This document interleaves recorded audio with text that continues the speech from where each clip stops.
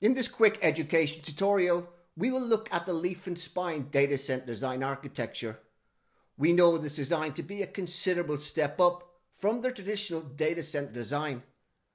As a use case, we will focus on how Cisco has adopted a leaf and spine design with the Cisco ACI product. We will address some of the key components involved and how they form the ACI fabric. So after this education tutorial, you will have a general idea of the architecture of the leaf and spine and how the Cisco ACI operates. So with a non-leaf and spine data center design, this is commonly known as a 3-tier model.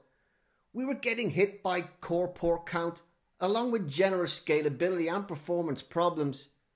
The 3-tier design was not built for east to west traffic flow.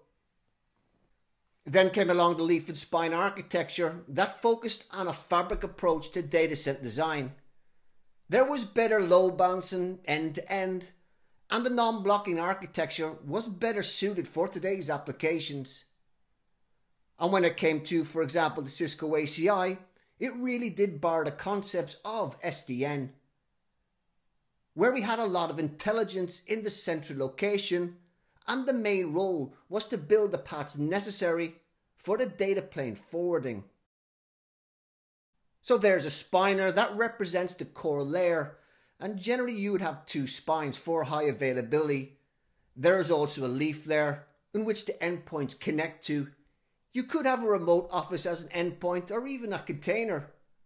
Equidistant endpoints are where any pair of endpoints get the same average end-to-end bandwidth. The leaf and spine fabric is perfectly symmetrical, with every leaf switch is connected to every spine with uplinks that can uniform the bandwidth. So let us go back to the Cisco ACI example, and here we have a number of key components. The first major component would be the VTEP. The VXLAN tunnel endpoint is responsible for encapsulating and de-encapsulating traffic. Many refer to this device as the connection between the overlay and the underlay network. Every spine will have a VTEP, and every leaf will have a VTEP too. The spine VTEP is a bit more special than the leaf VTEP, as all the leaves need to go to the spine when they don't know the destination. And this is where the spine will have a special Anycast address. This is where the COOP database comes to play, and is held only on the spines and is synchronized between spines when you have more than one spine in your architecture. Council of Oracle Protocol, also known as COOP, is used to communicate the mapping information, which is the location and identity, to the spine proxy. So the leaf switch forwards endpoint address information to the spine switch using zero message queue. So VXLAN in the ACI is an industry standard protocol that allows you to extend layer 2 segments over layer 3 infrastructure that allows you to build this overlay network. So VXLAN is most commonly used protocol in data center designs, and it's used to create overlay networks that sit on top of the physical underlay, extending these virtual networks. Then we have IGP of ISIS, which is used for VXLAN reachability. So we have ISIS as the IGP for the VTEPs.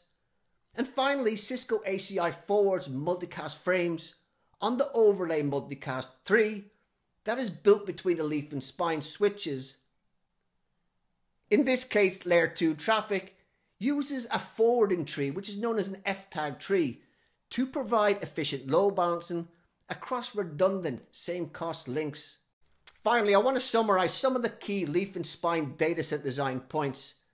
The spine leaf architecture minimizes latency and bottlenecks because each payload only has to travel to the spine layer and another leaf switch to reach its endpoint.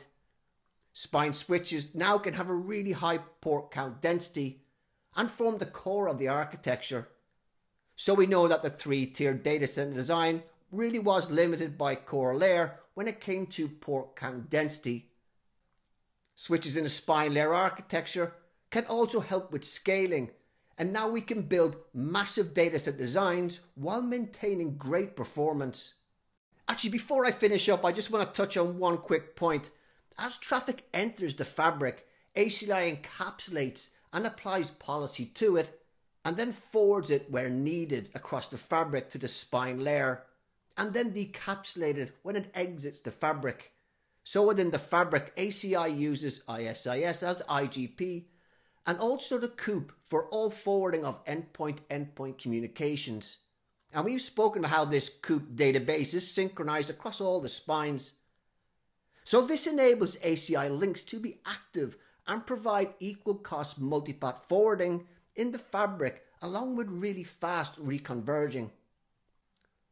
So all traffic in the ACI fabric is normalized as VXLAN packets. ACI encapsulates external VLAN, VXLAN and NVGRE packets into VXLAN packets at ingress. So this normalization of traffic neutralizes traffic, and now we can have bridge domains and VRFs. A bridge domain is a layer 2 forwarding construct within the fabric that defines the flooding domain for you. So you're probably thinking, is that not just like a VLAN? And you'd be right, except the bridge domains are not subject to many of the same limitations as the VLAN construct is. So then we have the VRF construct, and the VRF in ACI really is identical to the VRF you're used to in traditional networking. It contains things like layer 3 routing instances, tables and IP addresses. So in this quick educational tutorial, we looked at the leaf and spine data center architecture. We know this design is a considerable step up from the traditional data center design. As a use case, we focus on how Cisco ACI has adopted a leaf and spine design with the Cisco ACI product.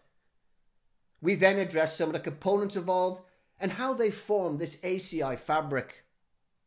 You now should have a general idea of the architecture of the leaf and spine and how Cisco operates with this architecture.